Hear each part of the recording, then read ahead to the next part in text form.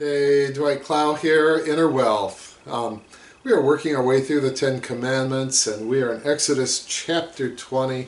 And I'm going to read to you from the New International, verse 13. You shall not murder. Other versions say, thou shalt not kill.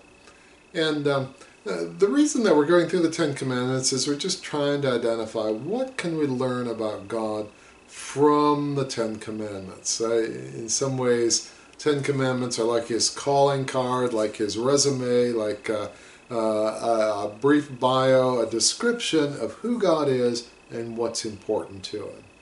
And of course here, God makes very clear that every human life has value, that every human life belongs to God, and for one person to take a life from another is not what God desires.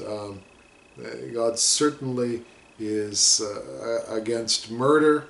In 1 John it says that we know that no murderer has eternal life in him.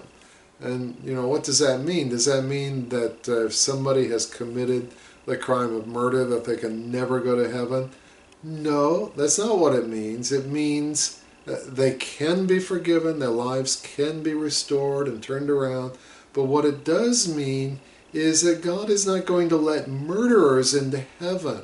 In other words, people who want to take the lives of other people. And,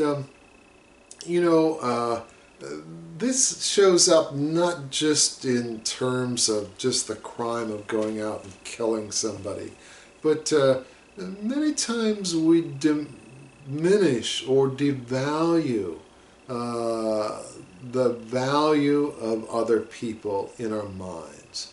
And that is kind of a form of murder, of psychic murder, maybe we could call it.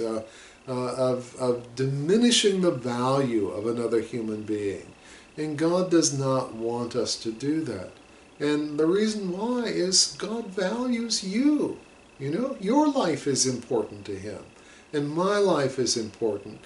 And he wants us to place the same value on one another's lives that he places on them. So, anyway, I hope these thoughts are encouraging and helpful.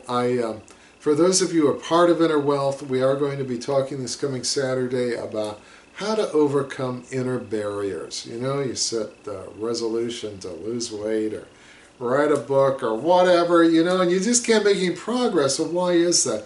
Well, talk about why that is and what you can do to remove those inner barriers, those gates swing open, and you can move forward in life.